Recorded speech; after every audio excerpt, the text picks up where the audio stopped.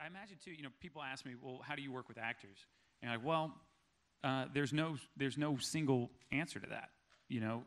Every actor is different. There are all these beautiful supercomputers, and you kind of have to decode each one and figure out what they need. And it's my job to be malleable to what they need, because I have to provide them the best opportunity to give a great performance. It probably seems similar as a producer.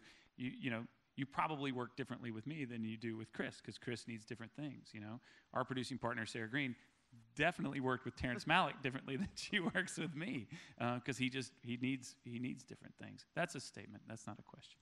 So. I think that's actually very acute. Like I think I'm OCD with all my filmmakers, but I'm a different producer for every director because they need different things. And I think part of the skill, but also the fun, is figuring out what each filmmaker needs from you and try to fill that box and hopefully exceed those expectations. But I think there's a lot of pain to our job. Like putting movies together basically means you're watching them fall apart over and over and over again until the magic sort of dust all comes together in one moment. But the fun part is that we get to make a period epic and a sci-fi film and a musical and a comedy and a low-budget horror and a big action movie in the same year in a way that doesn't box us in. And I think we get to work with amazing filmmakers and crew and cinematographers, and in a way that just lets us get if you're a movie lover and a cinephile, which we grew up, all of us can, no matter where you are in a movie chain or in the crawl, you love movies and you love stories. Yeah. And so for us to get to experience a variety of different people and places and stories is I think the one really lucky aspect of what we do. That's a nice way to put it. I will say too, we've made 5 movies together now in some capacity. Yeah. It's also really strange. You have to think about this. I didn't know Chris Weitz before he read the script and fell in love with it, and it took us some time. Chris is he is sad he can't be here, and he sends his regrets.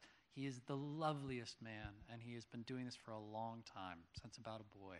And so, and by the way, he's produced movies before, so there is a bit of this dance where you are introduced to somebody and all thrown into a boat together and sent down the rapids. Do you know what I mean? And you're like, oh, cool, we're all going to Argentina together? Right. I guess, all right, we'll see how this goes. It's a really weird thing to start it. You're basically like jamming together and starting a company as fast as possible, and for the next 18 months, living together.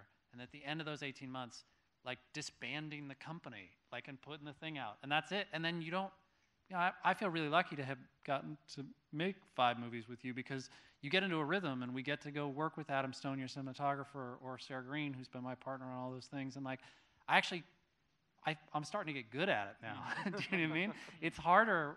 But the good news about this is I'm so happy about this movie, and I loved making it. And that is a rarity, because there are plenty of movies that I've worked on before where you throw everybody in the boat and you're like, oh my God, we're either all going to eat each other or we got to start kicking people out, because it's really intense to jam everybody together, and it's pressure filled. And so that's the fun and the nightmare of making movies.